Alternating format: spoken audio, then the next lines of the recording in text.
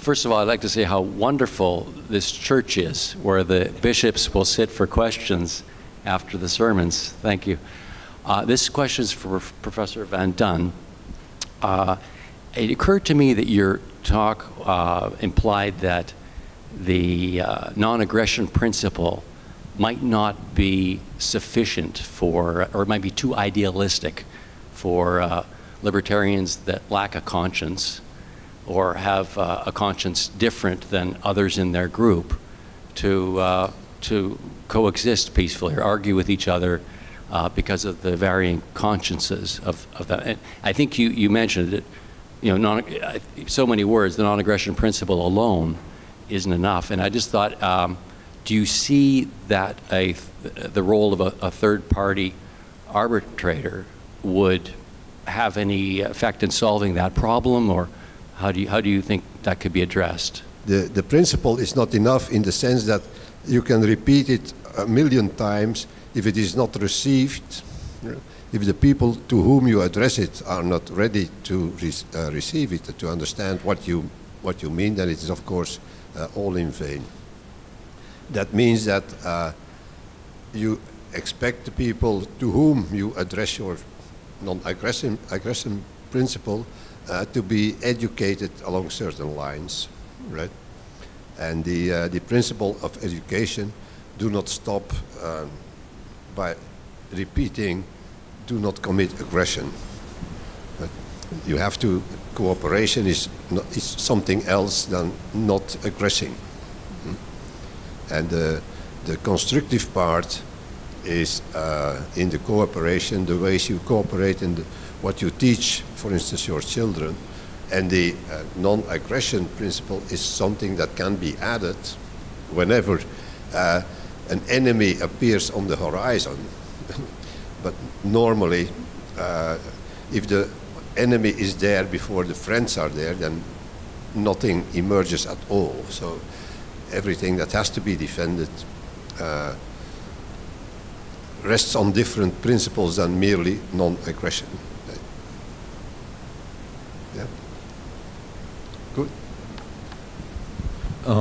Remember last year I talked about the bad neighbor problem, that you have people living next door to you and they have sex orgies that everybody can see, or let's say they engage in necrophilia, which is also a non-aggressive activity, or in incest or whatever, which is also a non-aggressive activity. So there is far more necessary than only saying no aggression defined in physical terms in order to have peaceful relationships between people living in close proximity with each other. My question is for Professor Hoppe. I haven't read Pinker, so I'm asking you whether Pinker deals with the problem of making things look better or worse according to the date from which you start your analysis, so that, for example, my financial advisor can show that my investments are doing very well just by choosing the date at which he starts. And does he deal with the fact that, for example, in the United States, it's been estimated that the homicide rate would be 5 times higher than it is if we used the same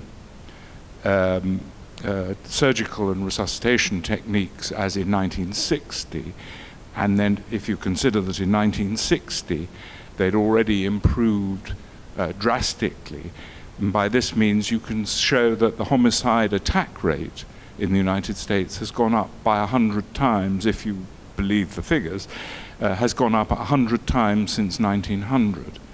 And at points in the 1970s, it was 200 times. Does he deal with that kind of problem, and what is the relevant point at which we compare our own lives with the past? Yes, he does look at various historical periods in European and American societies and claims that the number of homicides sometimes goes up a little bit, sometimes goes down a little bit, but there is that the overall trend is, at least what he claims, according to his statistics, is that there's a clear decline of homicide rates. There's a clear decline of that is more pronounced in some societies, slightly less pronounced in others, but that is the overall trend in all societies which he for which he has collected data. Also, the number of hangings, for instance, so number of hangings goes down. The number of people subject to death penalty is going down. He does admit that in certain areas it also went up for a while. Points out certain factors that have reduced it again. But his interest is to show long-run developments. I don't know if that answers your question, or was your... Well, it does answer the question about what Pinker does. I just dispute whether what he's saying is actually true, and whether any sensible person would fail to worry that the homicidal attack rate had gone up enormously over the last 100 years by consoling himself that it's much better than it was in 4000 BC. Again, you see, what I said was, I take his data as he presents them. I'm not competent enough to judge the validity of all the statistics that he gives. I try to show only that according to his own presented data, that does not make much sense. I have doubts about many of the data that he presents, but that would be an entirely different task for which I do not think I'm qualified to answer that, because that would require extensive historical research, and I'm not a historian. Yeah, this is a question for Hoppe and either of the other two, if you like. So it's about the ethics and their origins. So when you get to the bottom of libertarianism and Austrian economics, it comes down to the non-aggression principle, self-ownership, and where do you think ethics come from? Do they have a spiritual origin? You know, you touched on the Bible a little bit today. This is a matter of religion used to address, but it still begs the question for me that isn't there a spiritual root to self-ownership and a right not to be invaded upon? I think what Frank van Daan has pointed out, the foundation is to be found somewhere in the fact that we argue with each other with the purpose of finding the truth, and of course we must be unified with other people by having a common conscience. But you begin with arguing one person with another person with a specific purpose in mind. We want to resolve an intellectual dispute by peaceful means. Yes, there is. Of course, the principles as they are established afterwards, after all this argumentation, they become detached from the arguments themselves. But you cannot do without the argumentation, and the argumentation has to move within fairly narrow bounds of propriety, because blow to the head is enough to end the discussion. So in order to keep the discussion going and to keep faith in the results of arguing with one another alive, you have to have a certain spirit, and the spiritual attitude, moral attitude, if you will, has to be developed in the course of, because you cannot presume it given, but it has to be developed in the course of arguing itself. So that is why argumentation is probably the rarest of forms of exchange. I have distinguished it earlier from negotiation, from intimidation and so on, but I would also differentiate it from, for example, debates, right? Now debates are plenty, they're everywhere, but the idea of a debate is totally different from that of an argumentation, because in a debate, typically the speakers are trying to persuade not the opponent, but the passive element, the audience or the judge, right? So the danger there is that they start playing on the judges or the audience's preferences or prejudices rather than responding to the opponent's arguments. So argumentation is very rare, and you will not find an argumentation-based morality throughout history. That's why most moral systems stay very close to a very small circle, or a rather small circle of people, a tribe, for example.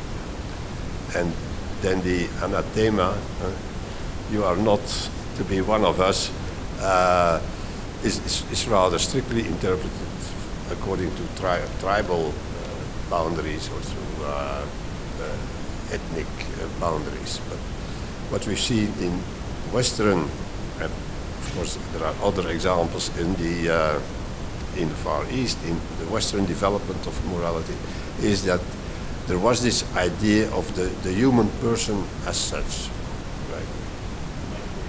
right? Yeah, okay. Should put some flavor on it.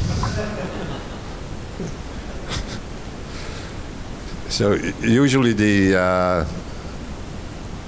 argumentation is possible only with like-minded people.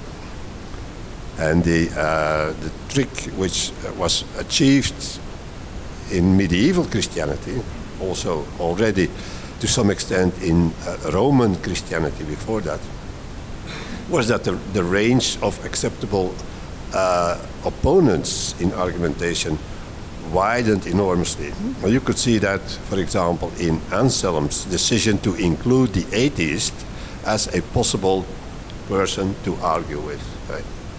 This was no longer a person you should avoid or even kill. You could sit down and try to convince him with reasons that he was wrong and that you were right.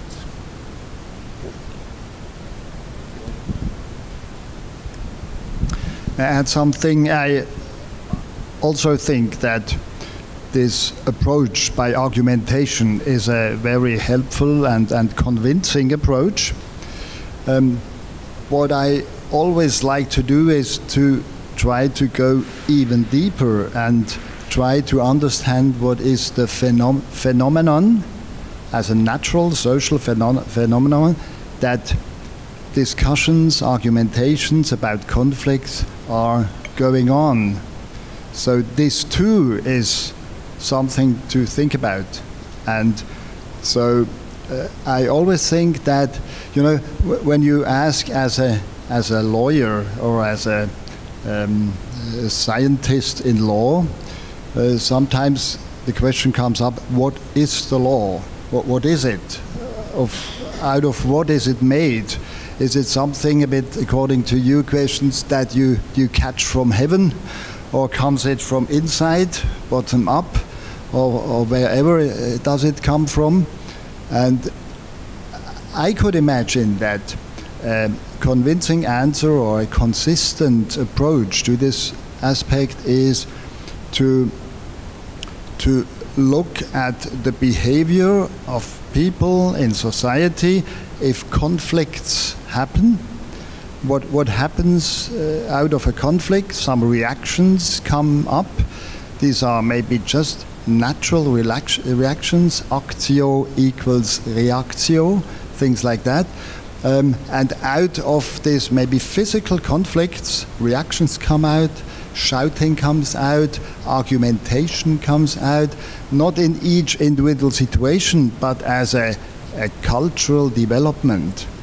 And so I can imagine that the ultimate basis of all these approaches, including argumentation, is the conflict as such. The conflict produces its own solution. It's a famous law scientist in Germany, Rudolf von Jhering. He put it very bluntly and said, law, this is revenge. Out of very archaic times, of course, this is a different kind of dealing with conflicts as we do, but in the very core of the phenomenon, it's the same. And I could imagine that there it's where you have to find, to search for the answer, what is law and where does it come from?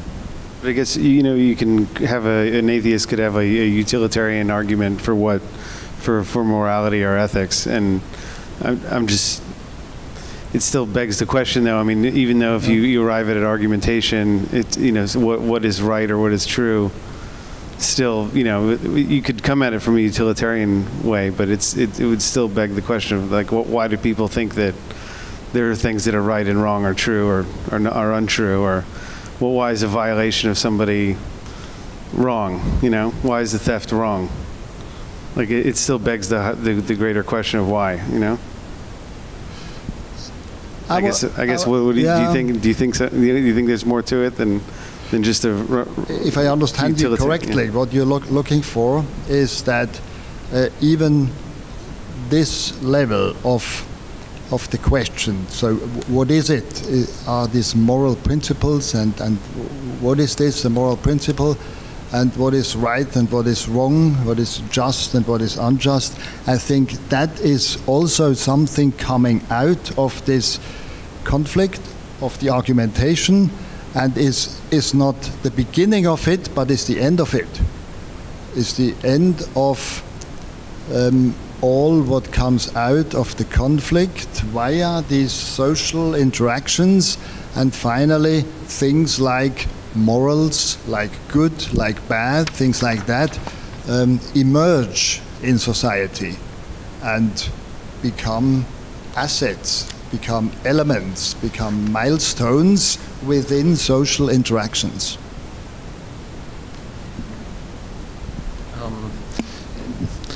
I don't think it is just conflict and there's a reaction to the conflict. In order to resolve the conflict, you can also resolve conflicts by intimidation.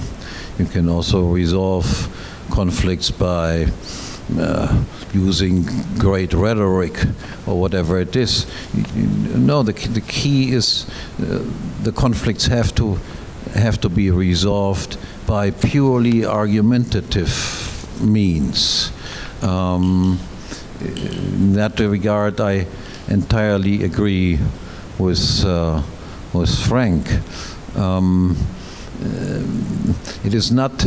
There's not some sort of automatic resolution of conflicts. Conflict breaks out, and then there's a reaction, and there's another reaction, then there's another reaction. At the end of this, the conflict is resolved.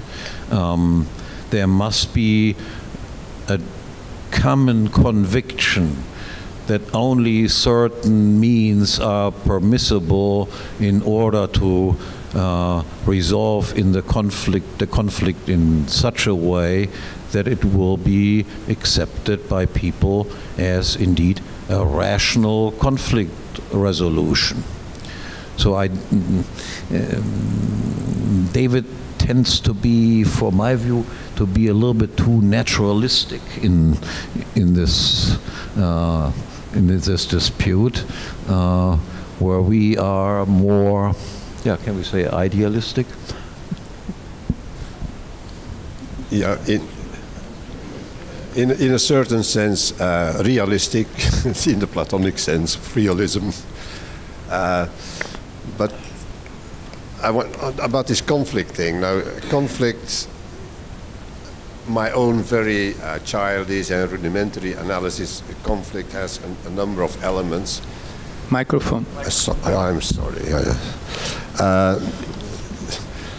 A conflict has different parties, at least two, right? It has these parties have different views and purposes and goals. There must be a common element. This is what Hans always stresses. The common element is the scarce thing, what is at stake in the conflict, and the parties must have free or equal access to that scarce thing.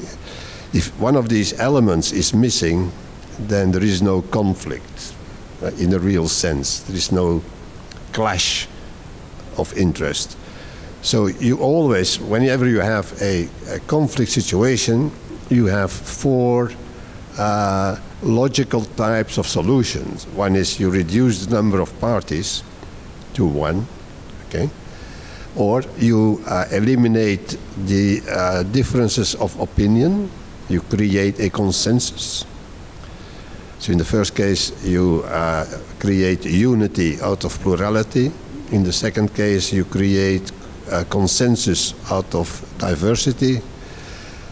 And you can also try to create differential access so that one party can no longer access the scarce means, which is the element of the conflict. And when these new conditions are established, the conflict disappears. It has no longer any ground. The fourth solution is you simply eliminate scarcity, right? That's the utopian solution. Yeah, the utopian solution. But the problem is, of course, when you have this philosophical analysis that allows four types of solution, and there is one conflict, you will have a conflict among the different solution providers. So one say, no, we need a unity, that is a society, an ordered arrangement in which this conflict will disappear. Another says, no, we need to build a consensus in which the differences of opinion will disappear. Another will say, no, we need a strict property regime, and the differences will, the conflict will disappear. And then the utopians will say, no, we need to make sure that everybody has plenty. Right? But these are meta-conflicts. They can arise from any particular individual conflict. So they are not, a conflict is not a natural thing. It's basically in the mind. It starts from the minds of people. And the argument, finally, I would bring in Anselm here. You can think of conflicts in terms of magnitudes, that is clashing forces, or you can think of it in terms of principles, ethical positions. And of course, you can never get an ethical principle from a clash of forces. And that is the fallacy of Dawkins. That's the fallacy of Pinker, right? When he reduces violence to the measurable aspects of certain acts and not the intentional things.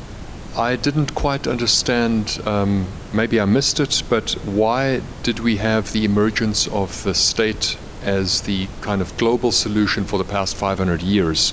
In other words, if we want to move from the state back to something like the Middle Ages, we need to really clearly understand why did we leave the Middle Ages. If that was a better social arrangement, why did that not last, and why did we, for now 500 years, have a worse solution?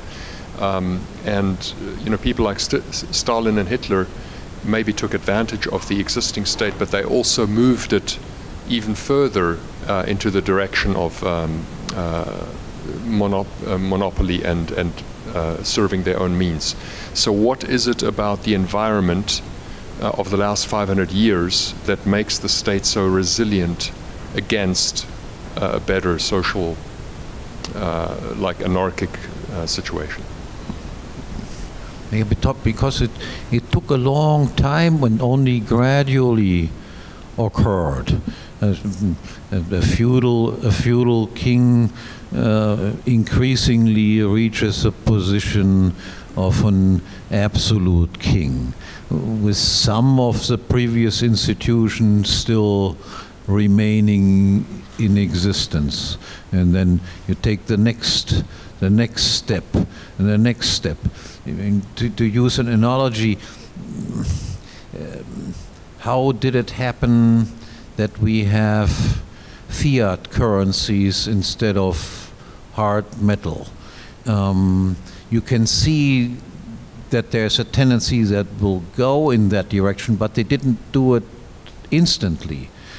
First you start with coin clipping. Then the next step will be you monopolize the mining of gold. The next step is you permit that money substitutes will be introduced that are partially covered only by gold. You still have plenty of competition between different people who not mine but make really gold coins out of gold. Then you have the tendency of those people realizing you cannot inflate as much as you want as long as there exists competition between different people who offer gold as money. Then you have a central bank coming into existence, which allows all people to do coordinated inflation. Then you loosen that connection between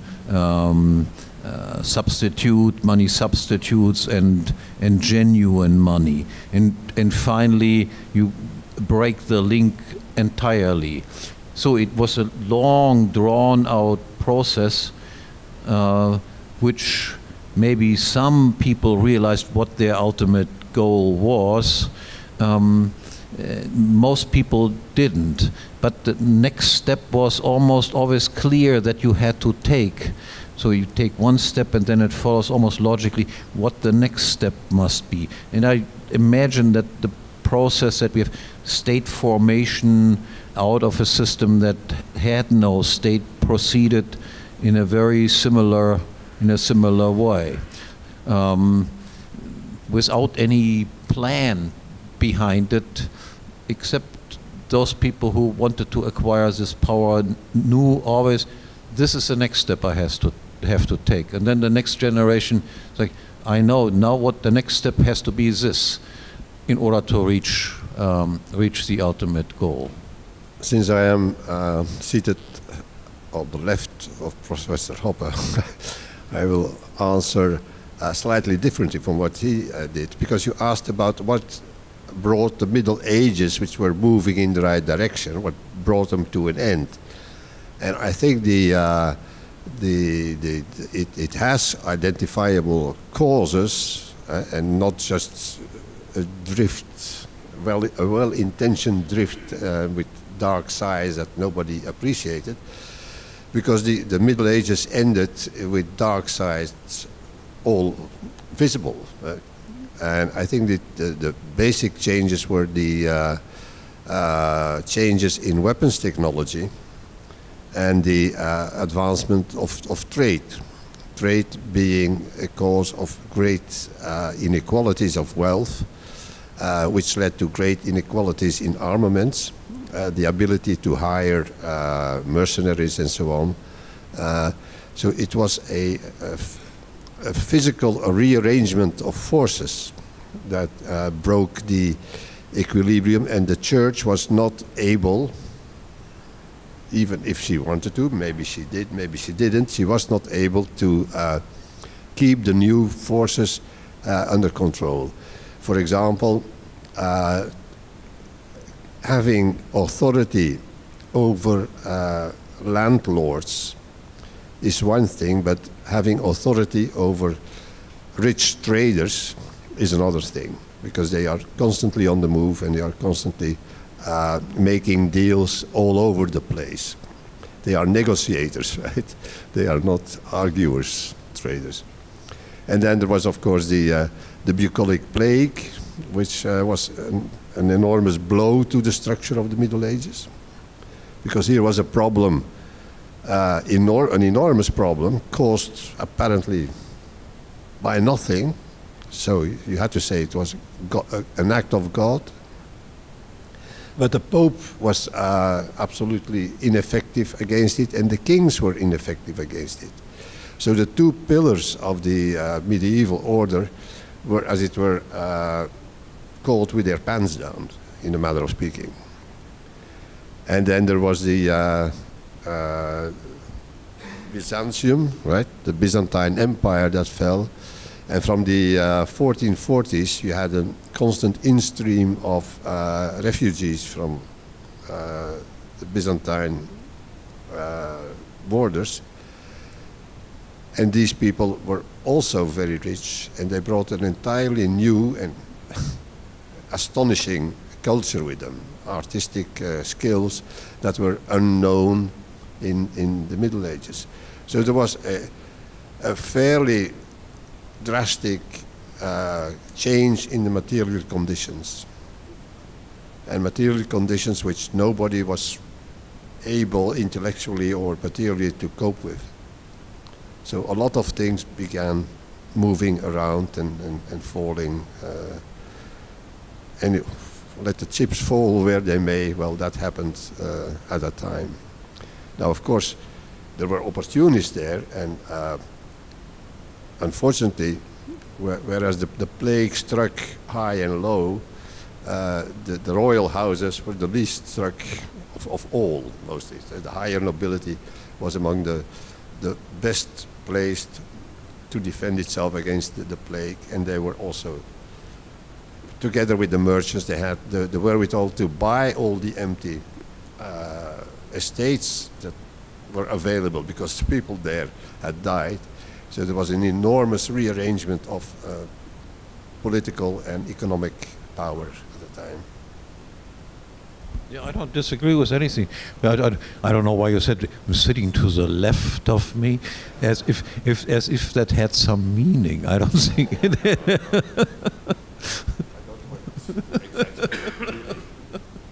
I liked very much Professor Dürr's presentation. They put on the timeline the ascending power of state idolatry and the descending power of the Catholic Church. Few remarks. The first one is that the power of the state is limited only by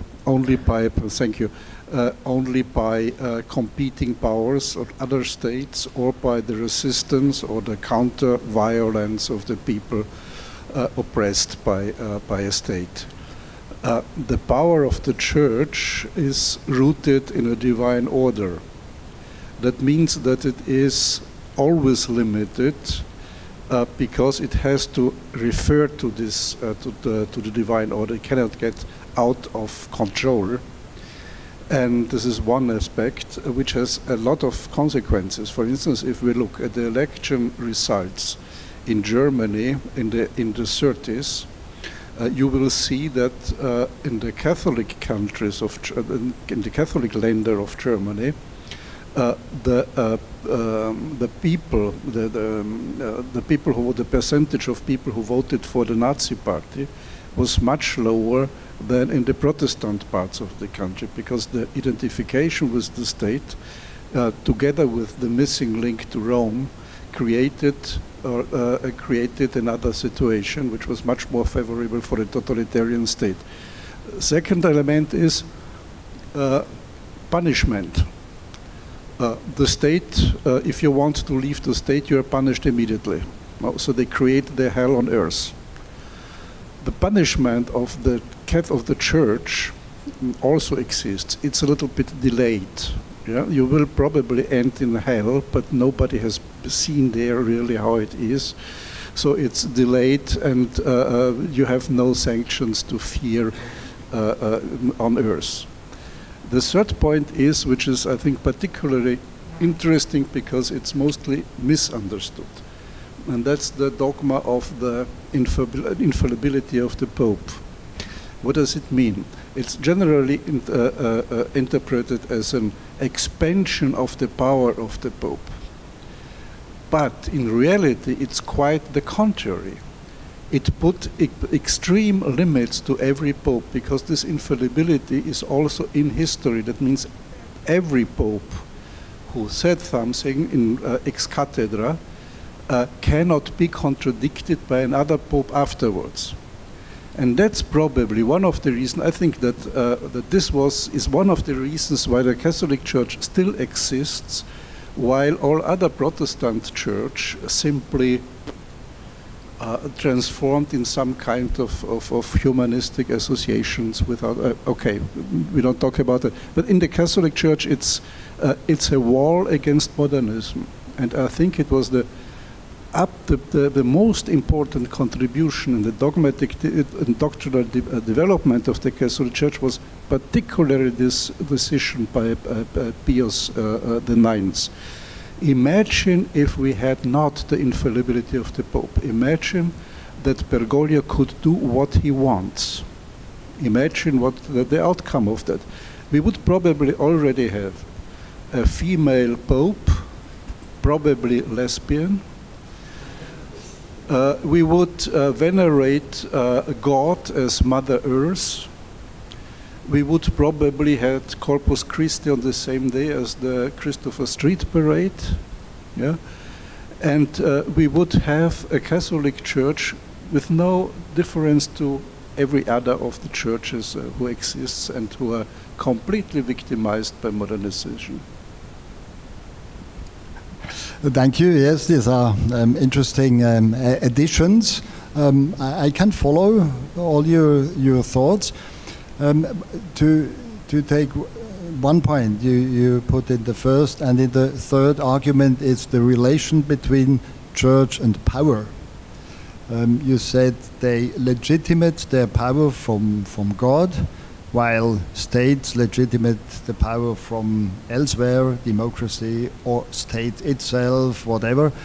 I think the most important aspect in this ambiguity between these two kinds of legitimation is not how is the power legitimized, but who has the power effectively.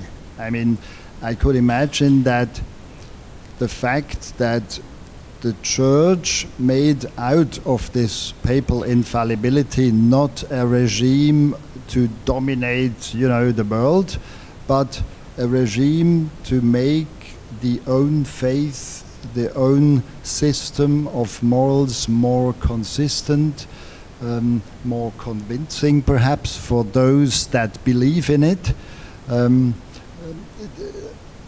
So this approach to these legitimations was chosen not voluntarily, but because they did not have the power anymore.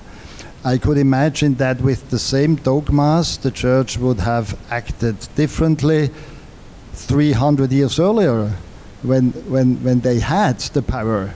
So I think this is a very important aspect, while the state who took over, so to speak, the power, which was sort of, you know, secularization of the old church power into secular structures. There they found any legitimations, these states, to enforce their power. They had the power, and the reason, the legitimation is not that important anymore.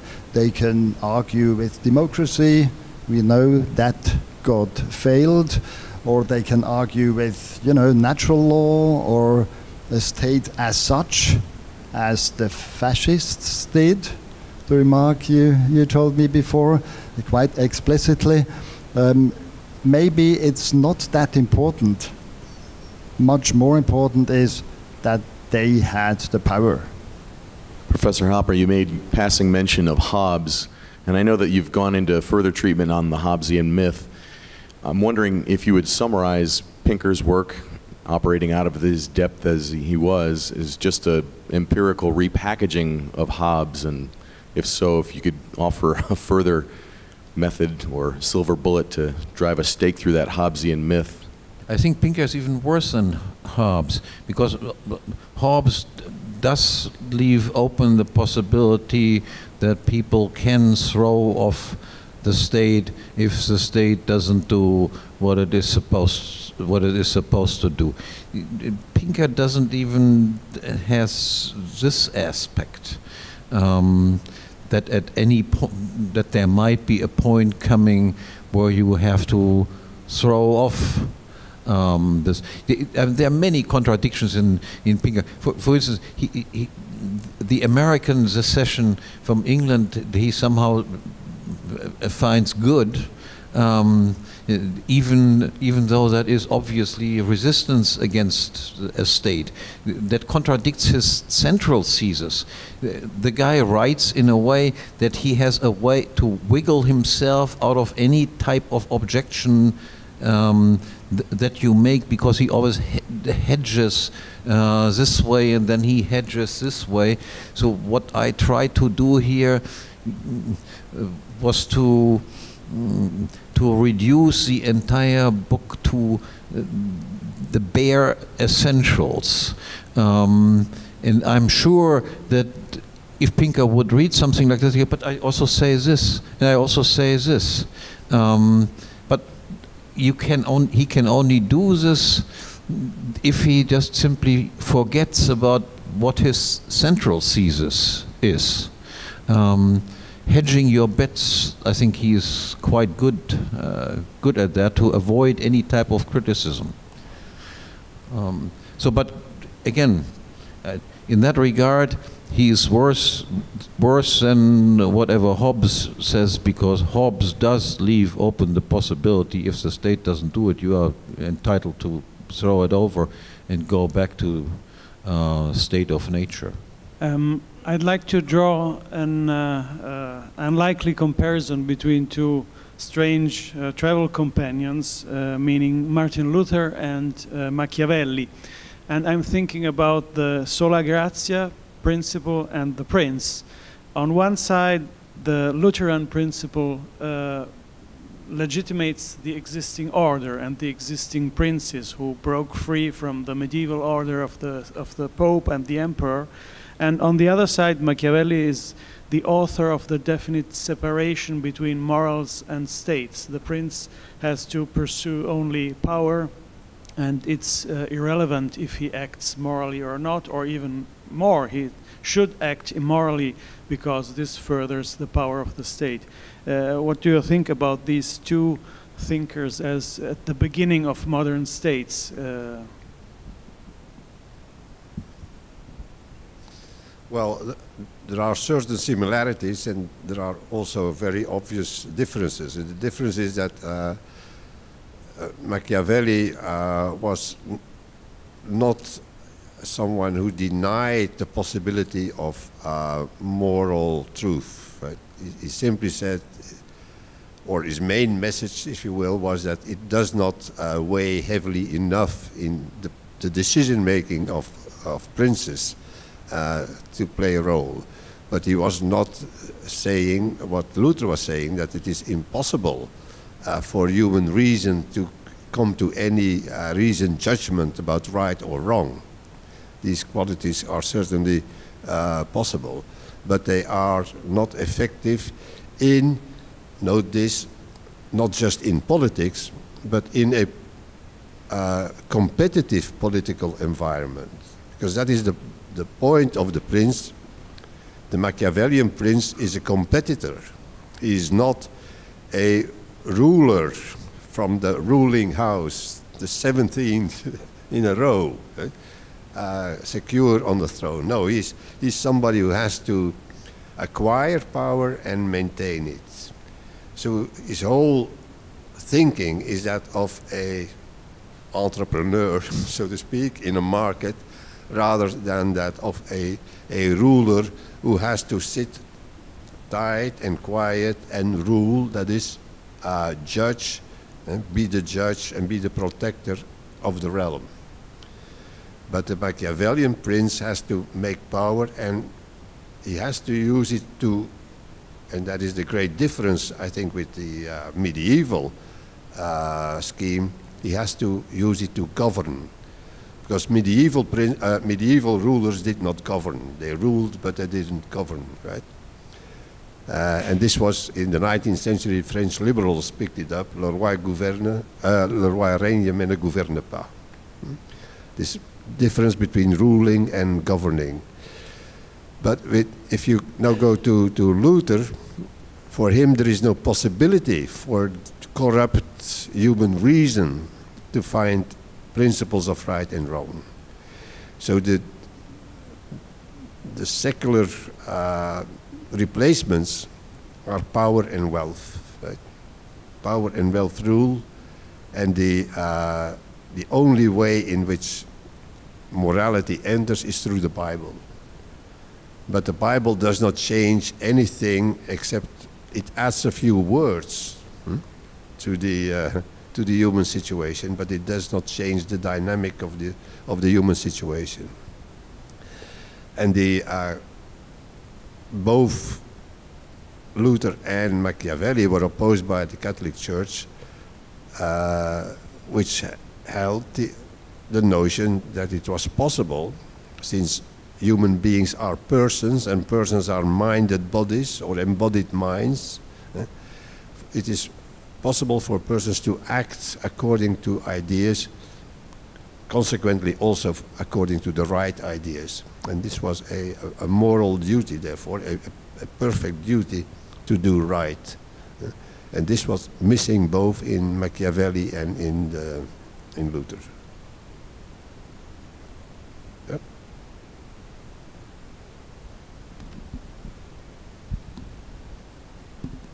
Thank you.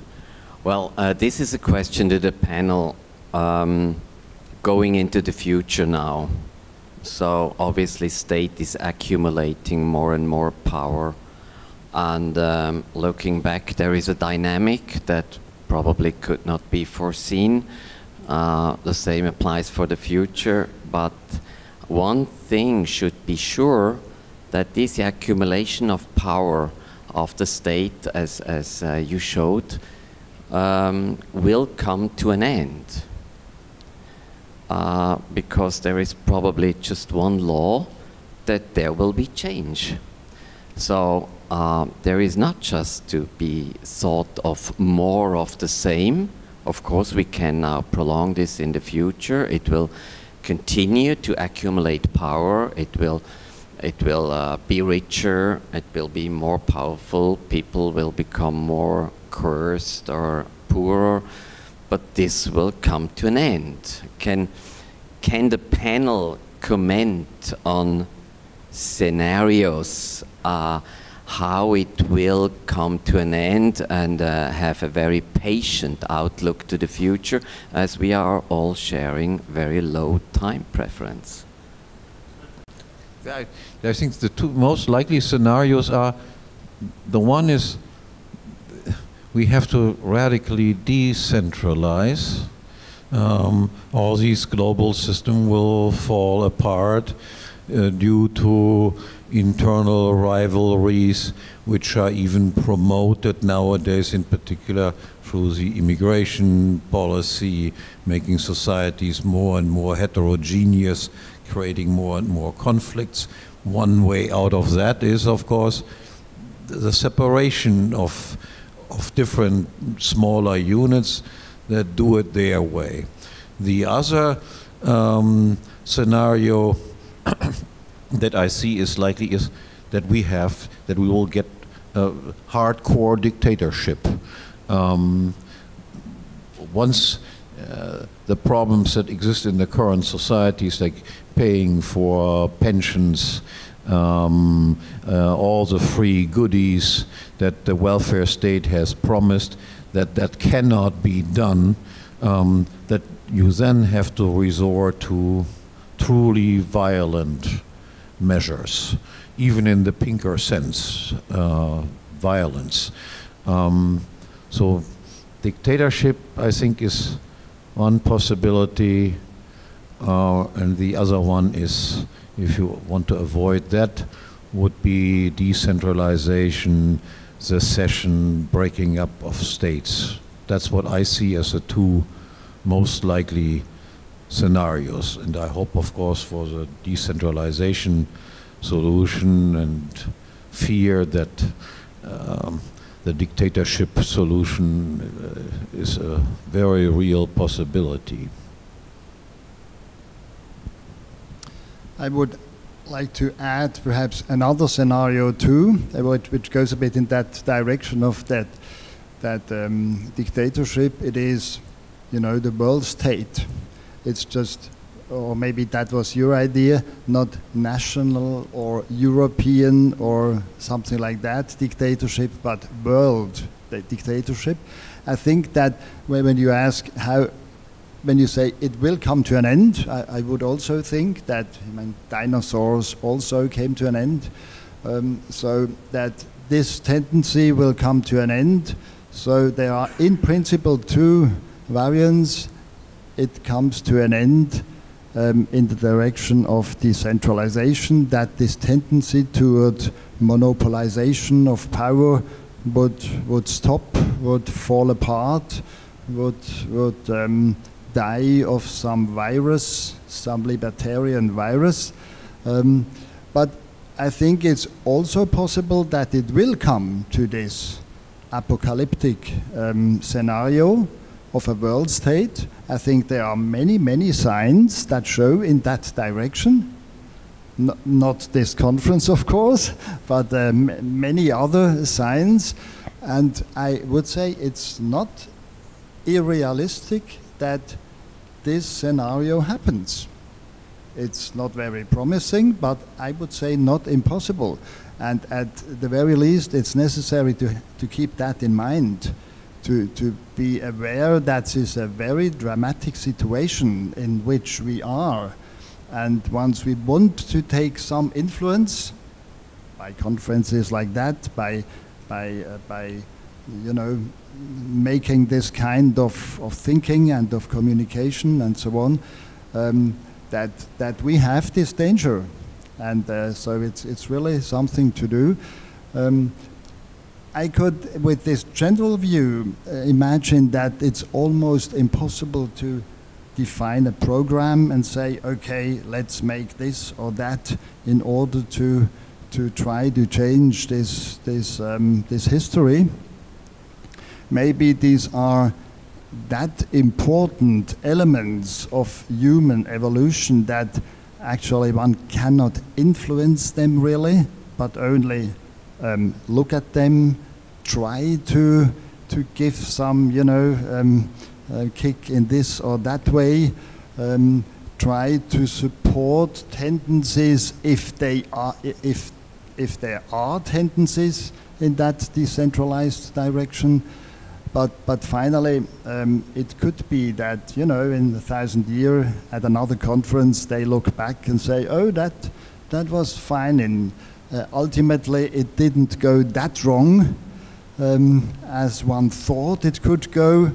Suddenly, this libertarian virus went everywhere and these big structures fell apart. Maybe it's like that, and I would, of course, very much welcome it.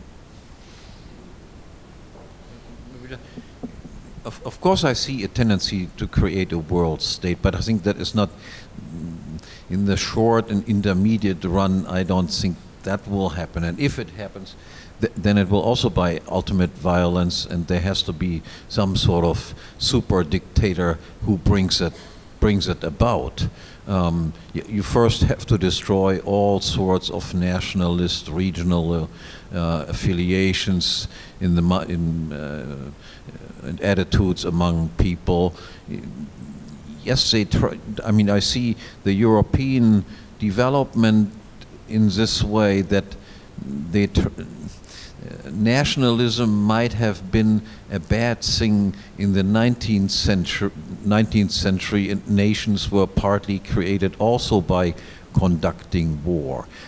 In this day and age, nationalism is actually a good force in my view, because it prevents this tendency to create a world state or ever larger states. And those people who want to bring about a world state, and there are of course organizations with mighty people who work in that direction, what they do is of course try to destroy all regional affiliations, all national affiliations, by creating artificial heterogeneity in Europe. I think this importing all of these people from strange places into Europe is of course a way to eliminate, let's see, the feeling of Germans. We are Germans, we are not, we have something to do with other countries in Europe, but still we are Germans. We do not want to be run by Brussels. The more heterogeneous societies become, the easier it is to centralize. But the centralization also needs dictatorial powers. So I still think that I perfectly agree that there is this tendency, and that is a long-run possibility that that might happen.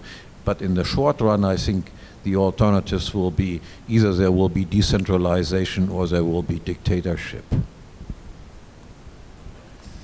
Well, I do not have a separate or even blacker scenario, but I would like to add to the hopefulness that comes out of decentralization. I would add the question, what does decentralization mean in the age of Facebook and Twitter and things like that, where the institutional decentralization may be complete, yet the thinking could be not more uniform than if it had been a completely institutionalized centralization. So even institutional decentralization in an age of ultra-fast communication of nonsense and wrong-headed ideas may not be of great help. But I'm a pessimist. I've got a brief question to Professor Van Dun. I wonder if you could comment in a bit more depth than you managed. I know your text goes into a bit more depth, but on the reintroduction of Aristotle and the around the height of late Middle Ages and the effect that that had on Western thought. Yeah, well, I did not go into that at length in my lecture, but I think that's an important thing, and it's of course a vital question, considering that Catholicism, when you talk about Catholicism, people never seem to go back beyond Thomas Aquinas. Of course, there was a lot before Thomas Aquinas, but what he did, apart from being a wonderful genius of a man, and what he produced in a very short time, he did so in a rather limited philosophical way. That is, he married Christianity to Aristotelianism, and Aristotelianism does not really lend itself, in my view, to a Christianization project. The reason, which I mentioned, I believe, was that if nature, all of nature, everything moves towards its end, from the inside. Why do you need a church and why do you need a Christ? Because these are the people who show the way. They are the, and they would be irrelevant if the way was always, as it were, built in. If everyone had his own GPS system and automatic steering towards the goal to be reached. So the idea of Christianity, as Thomistic Christianity, in my view, severely weakened the church not very long after Thomas, with his Aristotelian ideas, was accepted as a positive, genius contribution to the church, because he died in the 1270s, right? And the plague struck about 60 years after. The plague was 1348, I believe. So in that short period when Aristotelianism was being established as the official, not yet quite official, but as the strong contender for the doctrinal identity of the church, an event occurred that made it very delicate for the church to accept Aristotelianism, because suddenly now this was part of providence. This plague, this disaster, was a providential act. It was no longer something in nature that Christians would have to cope with. No, it was a providential act. And I think that was a very difficult thing to explain to people who have lost all their relatives and all their belongings. And a lot of theological energy went into explaining that these things are really at bottom, but in ways that we do not understand, good. Because Aristotelian ideas, everything is good. The previous theology, the Anselmic theology, was not everything is good. That doesn't mean nature is bad, but nature is neutral. Right? And things can happen in the family, in nature, in the woods, in the water, in the sky, which have no moral significance, but you have to cope with them as moral beings. So there you have the pinpointing of the fortitude or the Christian meekness, the ability to stand up to whatever happens, lies with man. Right? It is not some sort of divine scenario in which the good things will be revealed at the end. Right?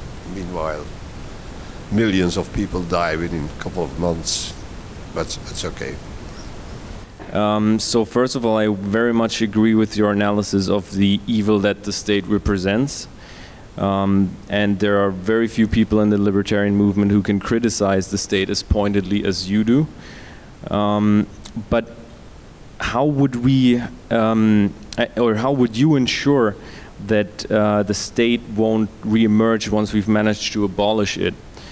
Because I'm specifically thinking of the high numbers of psychopaths and narcissists in executive positions in all sorts of organizations in society.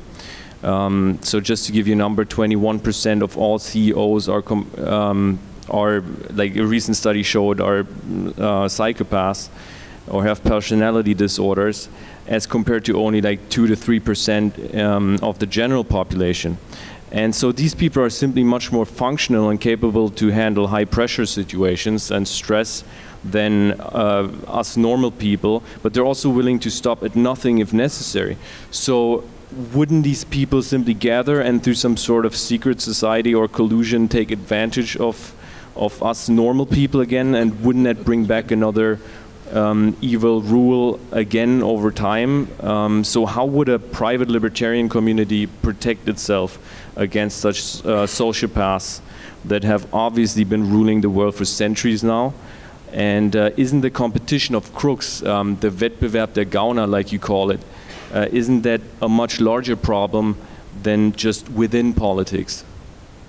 I think there is no guarantee that such a thing will happen, but at least, to use one of the phrase of Melrose, but at least you might have had a glorious holiday, and in the end we get that again.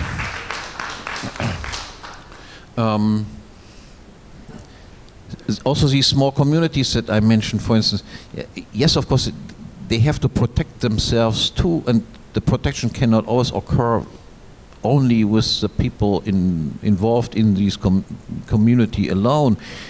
You must also have alliances with similar thinking communities, arrangements that you help each other, something that we can learn in a way from the Middle Ages without imitating that exactly. There existed, of course, all sorts of alliances, but overlapping alliances. Some people were aligned with that, some people were aligned with that. They were aligned again with a third party or a fourth party and so forth, which makes it very difficult to create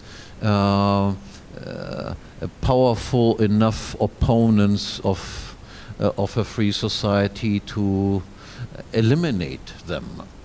So forming alliances that might be not neighboring communities, but maybe distant ones, would be a way to reduce this danger.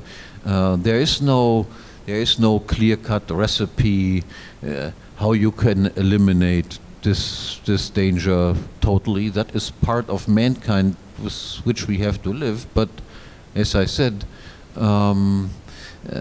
it might work for a while, and that might be worth it. And